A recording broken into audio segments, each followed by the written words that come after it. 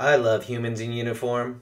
What? I'm just saying, if a human is in a suit or a uniform, I try not to fart as much out of respect. Okay. Well, I'm sure you're trying to segue into who's here today, so I guess I'll go ahead and welcome Spot, the firefighting Dalmatian. Oh my god. Hey Spot, how you doing today? Great. Thanks for having me here, guys. Hey, are you okay, man?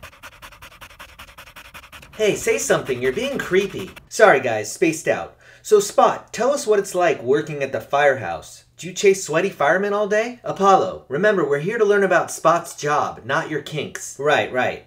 What's the most exciting part about being a firehouse pup? Well, besides the occasional fire hydrant chase, it's all about teamwork and helping others in need. And what about those firemen? Are they as brave as they say? Yeah, Spot, spill the kibble. Are they really muscular? And do you take showers together? What? Well, let's just say they're very dedicated to their jobs. Do they ever let you ride in the fire truck? And do you sleep with them in their bed? Apollo, focus! Let's hear more about Spot's responsibilities at the firehouse. Sorry, so Spot, any advice for aspiring firehouse pups? Like, how do I get a job there? Always stay alert, be ready to lend a paw, and never take your eye off the fireman? No, the fire. Oh. Well, that's all the time we have for today.